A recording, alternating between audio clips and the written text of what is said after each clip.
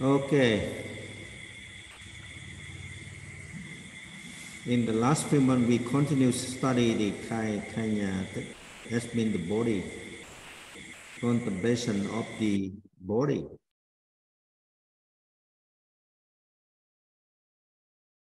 And it usually mistranslated from Rupa. For many, many centuries, people believe that Rupa is body.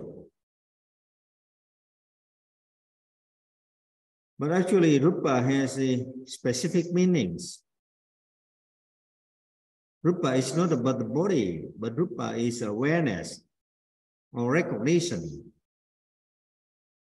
a process of recognition of the body movement, body transformation from 1 second to another second, from time to time. A minute before, we may be in a different position from what we are now. A minute before, we may sit, but now we are standing.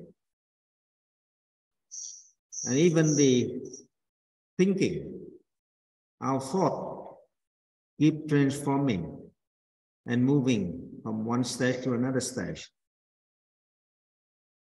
So there's no permanence in the body.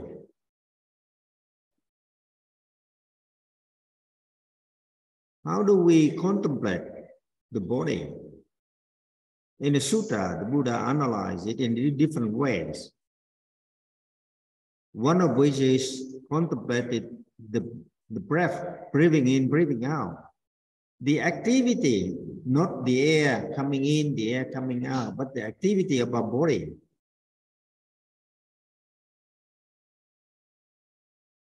Some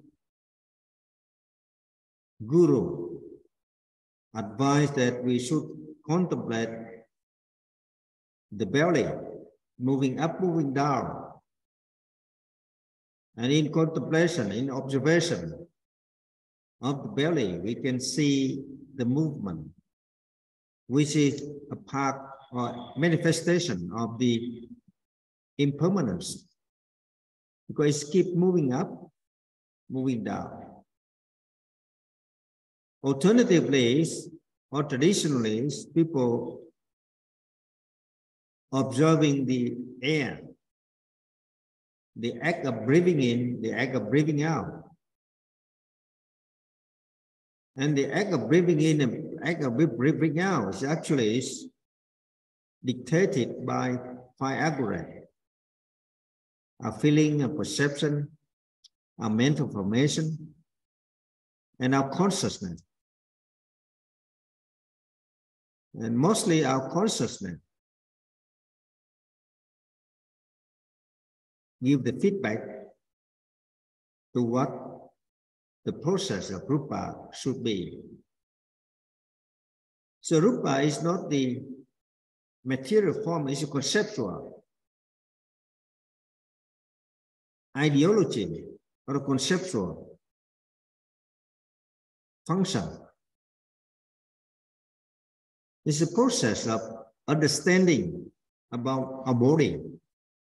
So contemplation of the Rupa and try to analyze Rupa will give us more wisdom to understand the nature of the thing which is impermanent.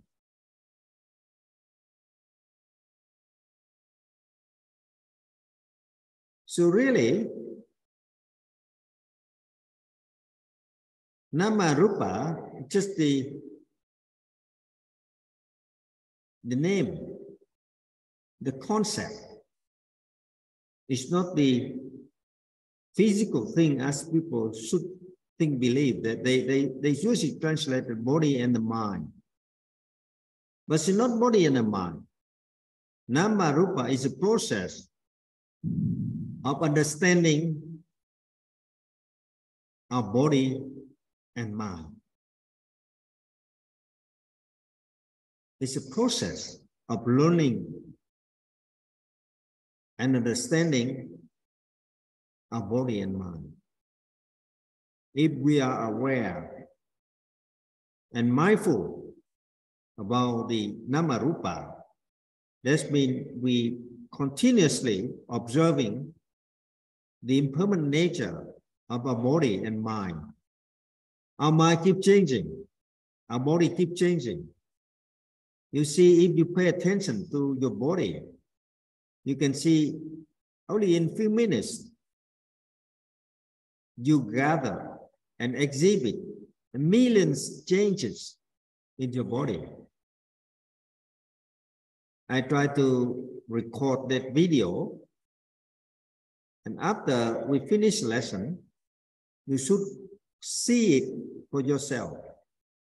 You see whether you're sitting properly, or you're moving your head, or you're moving your hand. And every movement consisting of millions changes. Even you moving your head,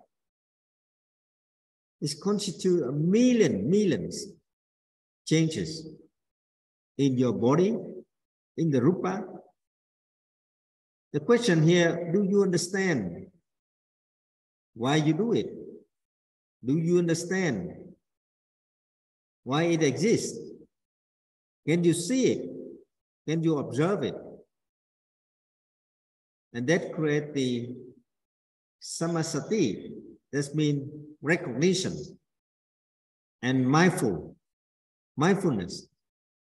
And mindfulness is a very important factor in the Eight Noble Pathway.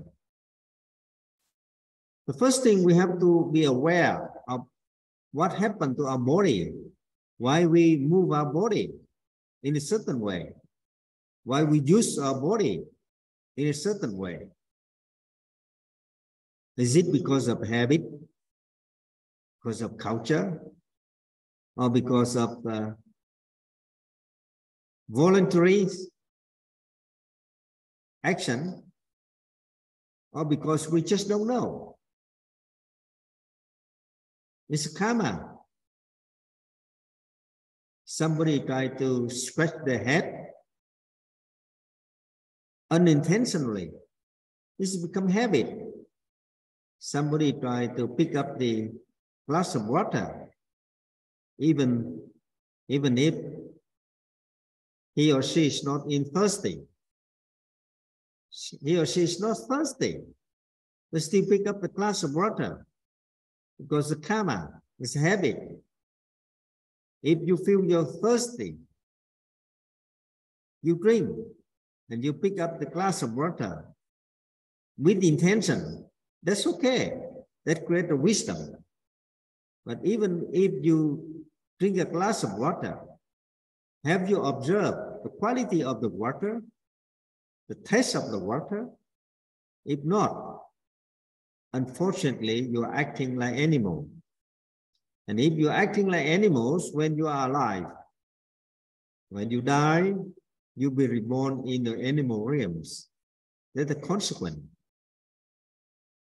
Okay, so everything we do with our body is not the flesh, eye, ear, or hair, but the awareness and mindfulness. First thing, we have to be aware that we are using our body. And secondly, we have to be mindful to use this in a proper way, beneficial for us, beneficial for everybody. You moving your body, you're dancing you're dancing in a house. That's okay. But would it annoy your family members, your husband, your son, your daughter, when they are studying, and you keep dancing and moving? So the improper use of the body without the wisdom create the bad karmic energy. And if it take you to another one, you keep doing it again and again because you like it, just ignoring the environment or ignoring whether it's create the benefit for you. You should do it because the karmic energy, the habit. And the Buddha said, it's karma, take you to another life. If you want to be, you will be. Because the way you do will dictate what you will be. It's very simple. Okay. So today, I just mentioned to you briefly about the awareness in observation, not awareness about your body activity. No, it would take about another month for you to study before you can do it. But the lesson today is just concentrate on the awareness. You have to establish the awareness in whatever you do. And in doing so, you have to do observation.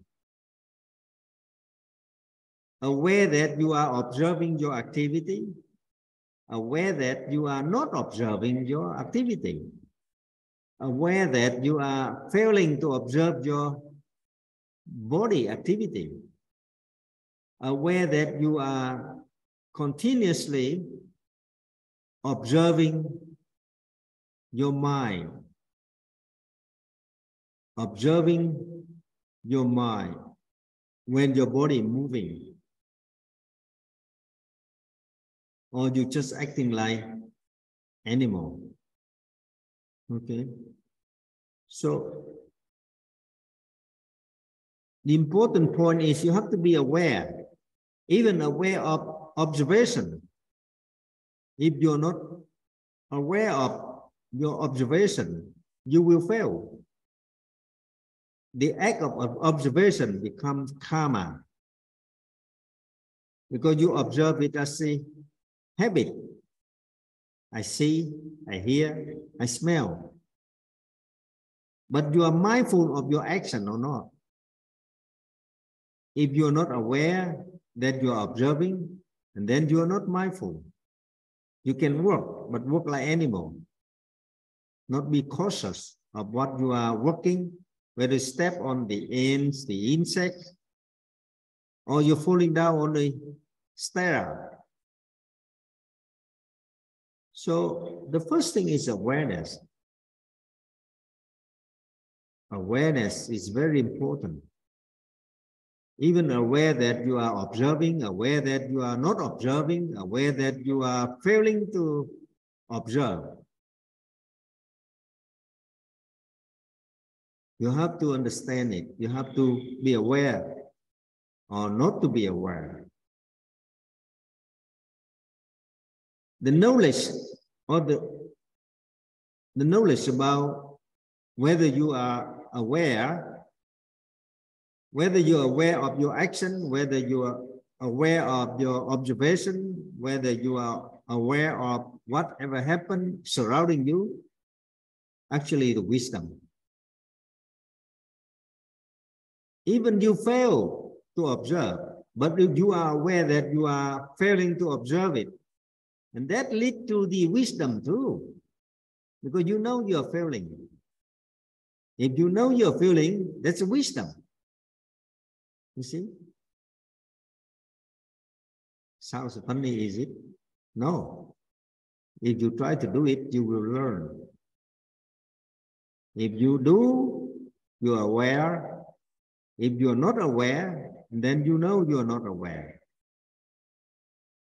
You fail to aware, you fail to observe, you fail to do a proper thing,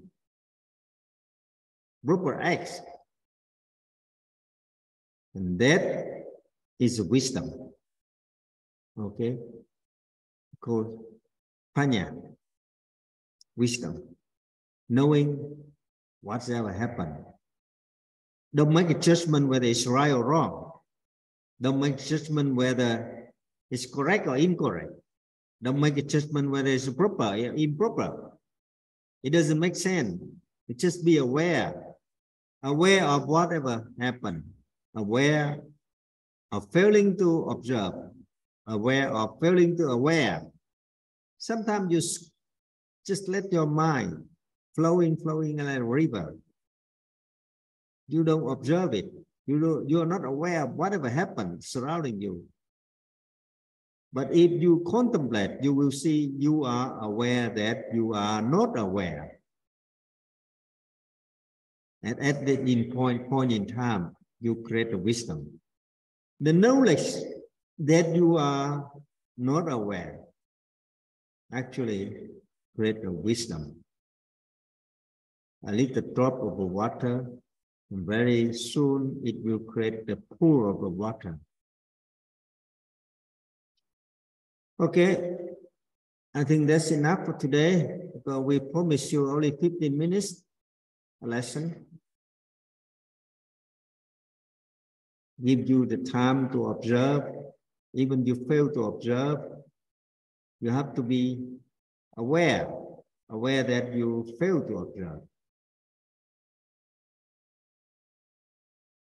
Fail to be aware. Okay. Any question?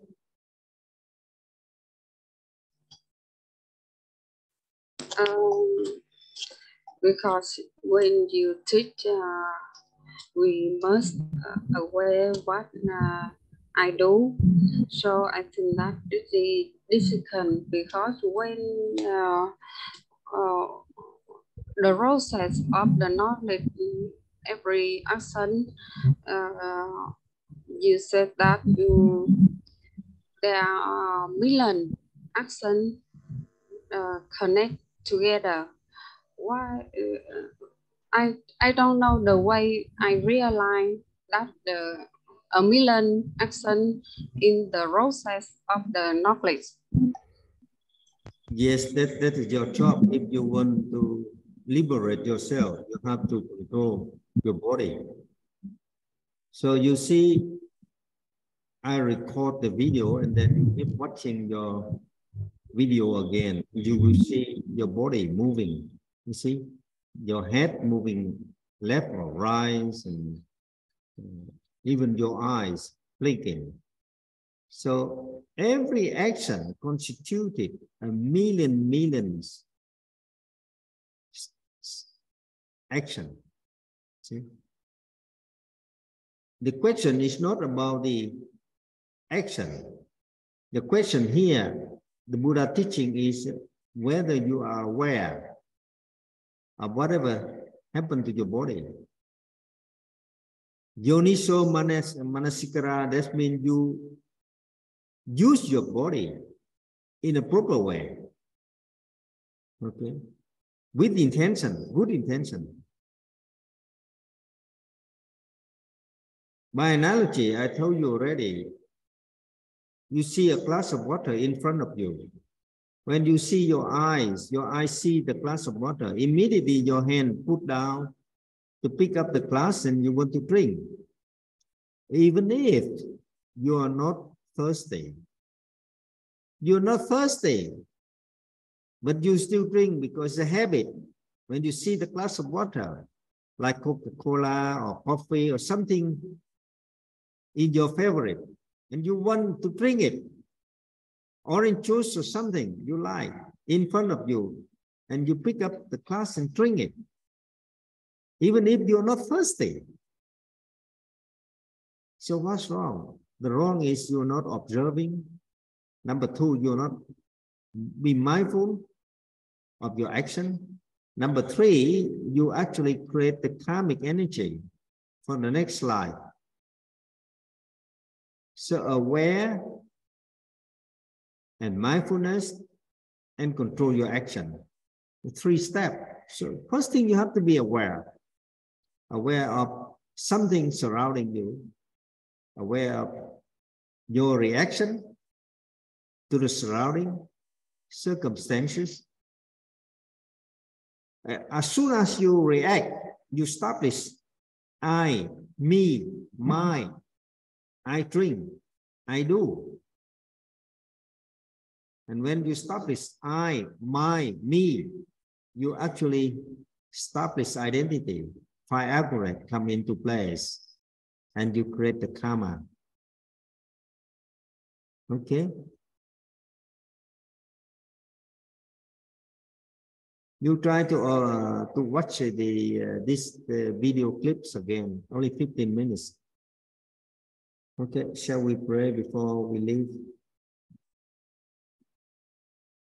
May all the merit cultivated through our learning of the true Dhamma will release us from the suffering in mind and in body, because we understand the nature of the five aberrations is impermanence. May all be happy in this life and in future life. May all will cultivate goodness. Sadhu, sadhu, sadhu. Sadhu, sadhu.